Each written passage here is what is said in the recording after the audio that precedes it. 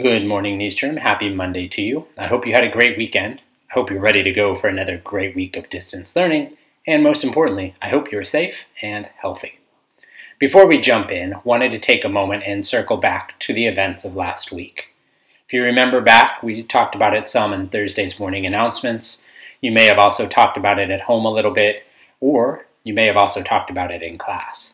And all of that is great. And it's okay if you still have questions. If you're still a little confused about what happened, many adults are still in that same situation. Now, what you're going to see today is actually from a kindergarten teacher somewhere else in the country. And what she did was take the events of last summer during the Black Lives Matter protests. If you remember, there were a lot of protests throughout the country, including many here in the Bay Area, around Black Lives Matter. And some of the pictures you're about to see are from those. And then what she did is she puts those next to pictures from what happened on Wednesday. Now, we cannot call what happened on Wednesday a protest. That was not a protest, but putting those two events together, she's going to ask, what's the difference? When you look at the two pictures, what do you see? What do you notice that is different? So, take a look at this video, and then afterwards, you will have access to a Jamboard where you can share some of the differences that you see.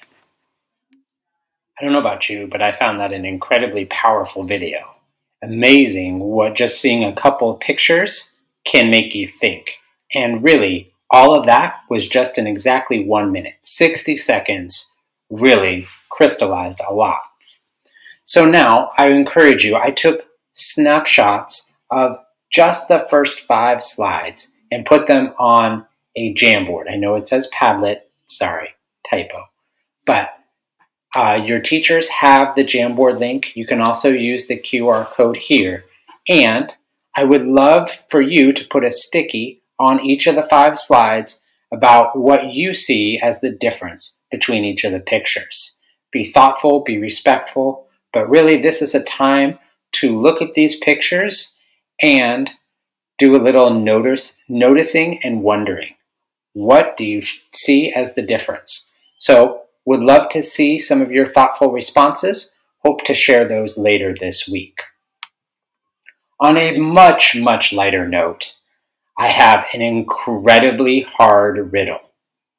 I honestly don't know if you can get this one. Okay? Couldn't even figure out a clue to give you. But what is next in this sequence? J, F, N, A, M, J, J, A, S, O, N, ... The one clue I'll give you, one more letter. One more letter completes this really random string of letters, and they do have a meaning. All right, best of luck. I will promise you an easier riddle on Tuesday, but wanted to start off the week with a bang, because this one's hard. Good luck. That is it for today. Remember those 4 B's. Be responsible, be respectful, be safe, and be honest. Have a great day or not. The choice is yours.